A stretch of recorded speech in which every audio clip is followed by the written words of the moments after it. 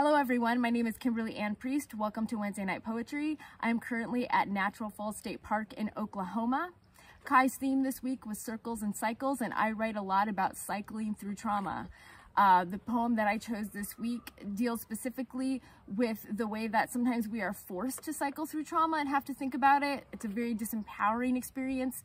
But then we also have the ability to enter into our traumas intentionally, into those spaces and those narratives and work them out. And that can be very empowering. I've done that for my own life through poetry. It's helped me work out many of my experiences in life that were very difficult. And I've been able to do it intentionally and with curiosity. And therefore it has felt very empowering to work through them.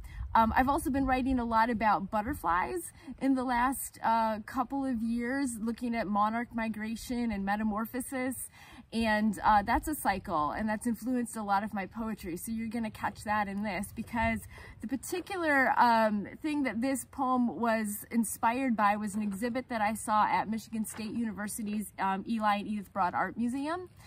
It was an exhibit called Metamorphic.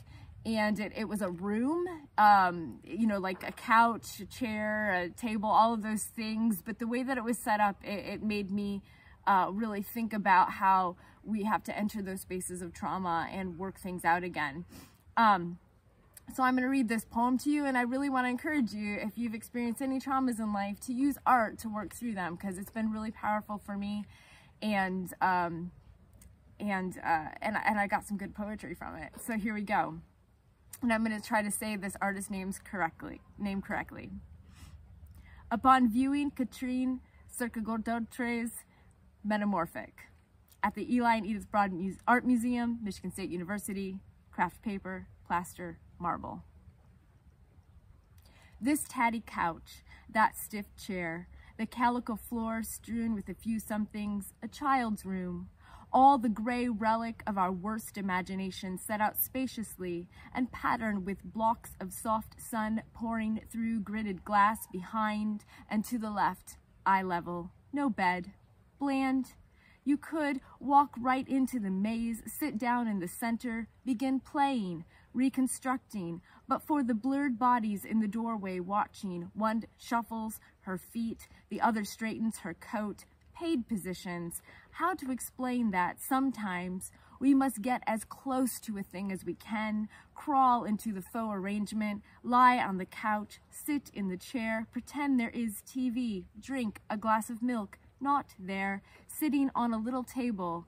How to explain the poems we write incessantly in the corner of the room, backed up against imaginary walls that keep us folded in place, the embrace of a few strewn pillows, the unfurnished blanket we pull over shoulders, hunched against the backside of yet another chair, the toys, the thrown toys, you there, me here, he, she, they, reenacting memories, and the way there are not pillows or blankets or diversions enough, nor contextualization, hours of light. I just want to say that sometimes the process of metamorphosis when it comes to our memories and working through trauma can feel very shameful, very heavy, very difficult, but there is no shame in it. And I just hope that anyone who's dealing with additional trauma right now as we're living in a pandemic season is able to let go of that shame and just realize that we all need to go into those spaces and recover those memories and speak to parts of ourselves that have been harmed and give care and compassion to those places in our soul that have not been healed yet. I know I have to do it all the time. So please be empowered to do that now and forever.